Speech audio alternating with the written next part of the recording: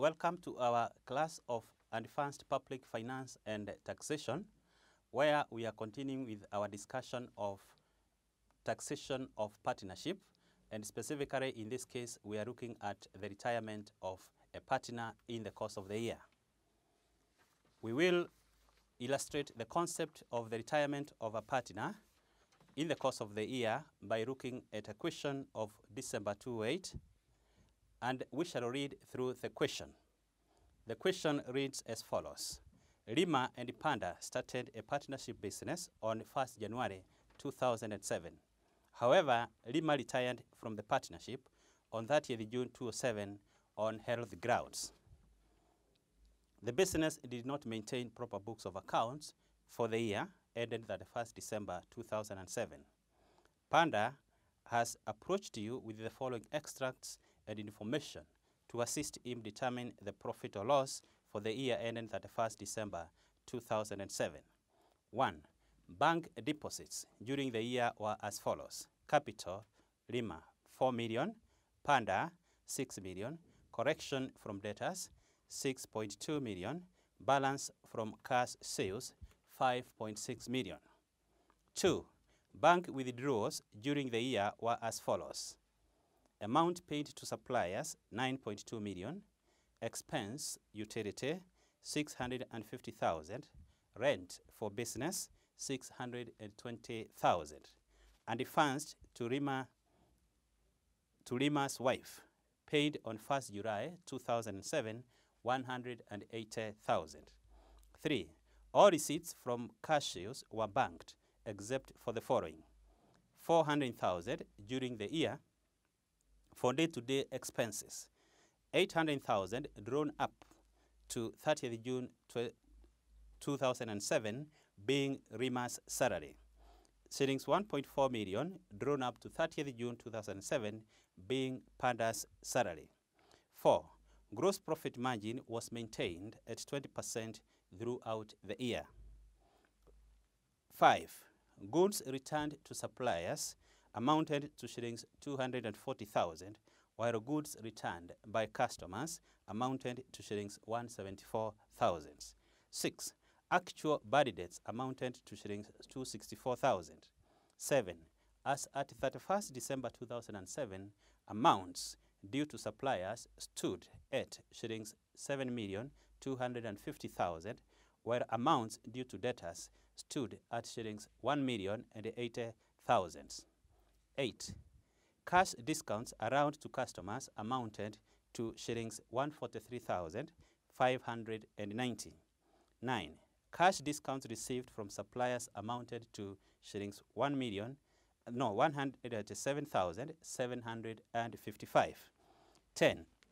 Capital allowances were agreed with the tax authority at shillings 180,000. 11. The partnership agreement provided that profit and losses were to be shared equally. So required a statement showing the adjusted taxable income or loss for each of the half years ended 30th June 2007 and 31st December 2007. Assume, unless otherwise specified, that income and expenses accrued evenly throughout the year. Hint, first compute the annual gross profit. The annual gross profit. Now, we will go through the notes one by one, analyzing or understanding what is required or what we need to understand from each of the notes. So, note number 1 is talking about the bank deposits during the year. So, here we have the amounts of capital, the corrections from debtors that were banked, and then we have balance from the cash sales. Now, those amounts, some of them will help us to determine our total figure for sales when it comes to computing our total figure for sales. Remember, we were told that these partners had not kept a complete set of accounts. They had not maintained proper books of account. So they haven't prepared an income statement, as we can see. And therefore, ours is to organize this information into an income statement to arrive at the taxable income. In the income statement, we will require sales. We will require sales. So part of the information on note number 1 is to assist us get the sales, because we are told collections from the debtors that were banked, balance from the cash sales, and all that. Now, note number 2 is talking about withdrawals during the year, and here we are talking about paying to suppliers, expense utilities, rent for the premises, and the funds to Rima's wife. That one it may not be of so much use, because once we determine our figure for sales, and we have been told about note 4, the gross profit margin was maintained at 20% throughout the year, then from there we will be able to determine our gross profit without need for computing our purchases. Then from number 3, we are told all the receipts from the car sales were banked except for the following. So this will also assist us when we will be computing the figure for the sales, Then number 4, it will assist us again get our figure for gross profit. And number 5 also will assist us in getting our sales. So basically, the notes are straightforward. We don't have a lot of workings from our notes. So we will go straight into the first part of our working. And in this case, our working number 1 is going to entail the computation of our figure for total sales. So our working number 1, so W1 will be total sales. Now, total sales in a business is normally given by cash sales. Some sales will be in cash, so cash sales plus credit sales. It's normal for businesses to sell in cash and also sell on credit. So for us to know the total sales throughout the year, we add up the two, the ones that we sold in cash and the ones that were sold on credit. So in this case, we have to know, can we be able to get, first of all, we can start with getting our credit sales. So A of this part can be, we get the credit sales, Now, how do we get the credit sales in this particular case? The credit sales will be obtained by drawing a creditor's, drawing a debtor's control account, whereby the balancing figure will give us the credit sales after feeding the known information. So we can have a T account, and in this account we shall have the debtor's control, account. In this account, for the debtor's control account, we need to start with the opening balance. That is the balance brought down, of debtors. So we are told that these people started their business on 1st January 2007. So having begun their business on 1st January 2007, and we are computing the taxable income for the 12 months, that is from January to December, it means they did not have balances of debtors at the beginning of the year. So the balance brought down for these debtors is nil. Because they have just begun their business in January. So in this account, we will check the figures, the information that affects this debtors control account.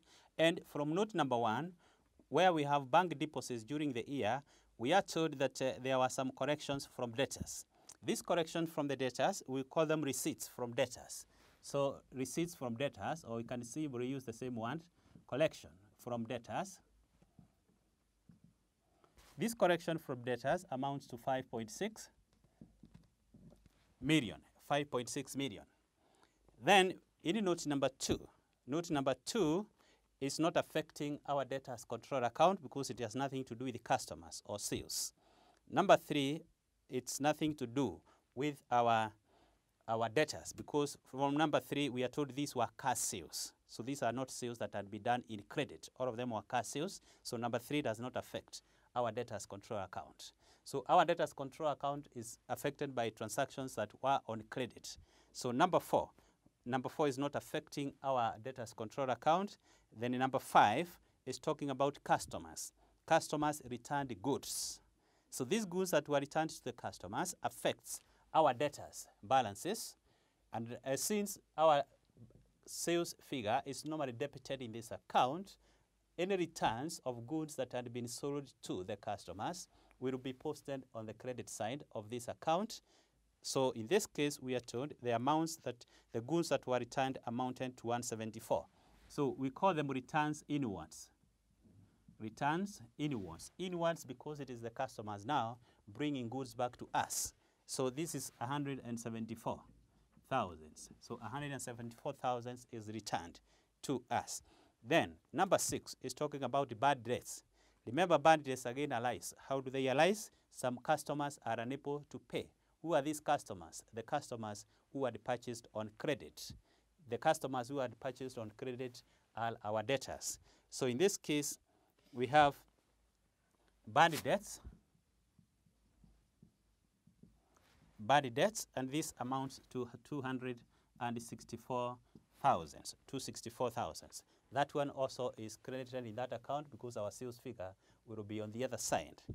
Then, moving on to note number 7. Number 7 is talking about the balancing figure. The balancing figure, and it's specifically here, we are interested with the balancing figure of debtors. And we are told that as at 31st December 2007, amounts due to suppliers stood at 7,250,000, that is for creditors, where amounts due to debtors stood at 1,080,000. So that is a closing figure of our debtors. We will put that one as we proceed because it will affect this account. Then with note number 8 is talking about discounts. So the discounts which affects this account is the discount allowed. And number 8, we are told cash discounts were allowed to customers amounting to 143,590. These discounts allowed to customers also reduce our figure for debtors. And so reduction of debtors being an asset is normally a credit entry.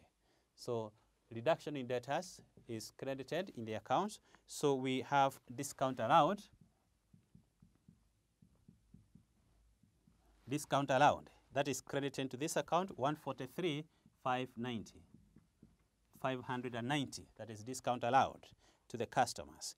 Then note number 9 is talking about discount received. That has nothing to do with the debtors. It's an item of purchases.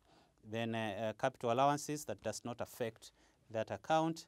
And then number 11. So those are the figures or the amounts that affect this account. And finally, we put the closing balance. Since we had an opening balance, which was nil, we also have to show the closing balance.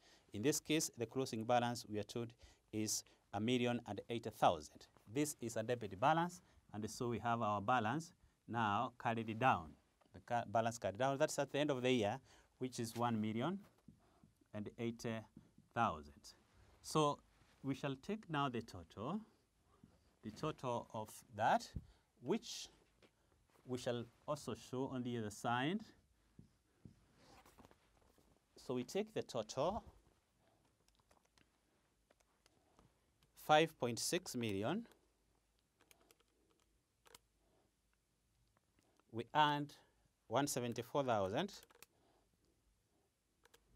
We add 264,000.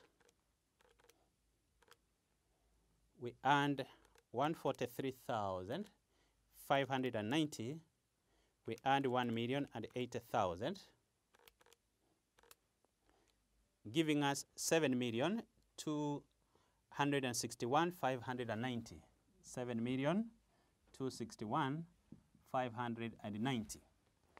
That amount is also indicated on the other side, 7,261,590. On the debit side, we have not posted any amount. So this will be our figure of credit sales. So 7,261,590 is our balancing figure in that account, which gives us the credit sales. Now, for one to be able to draw this account, one needs to remember the double entry rules, and specifically here, the ones for drawing the debtors control account. So one has to remember the double entry rules to be able to do this account for debtors control account, which gives us the figure of our credit sales. So that forms our credit sales. Then, part B would be now, since our expression here says total sales, cash sales plus credit sales. So already that is known, we have that. So what we don't know therefore is the cash sales. So we get the cash sales. We need to know what amount is our cash sales. Now the amount of cash sales, we have note number 3. We need to know all our cash sales that were there. Now we have bank deposits during the year. From the bank deposit during the year, we are told what? There were balance from cash sales that were banked. So first of all, banked amount. We start with banked. Amount that went to the bank. How much did we take to the bank? 6.2 million. That is from note number 1. 6.2 million was taken to the bank. Then we need to know the amount that was not banked. Remember, all the sales ordinarily should end up to the bank. But in this case, some sales were not banked for one reason or the other.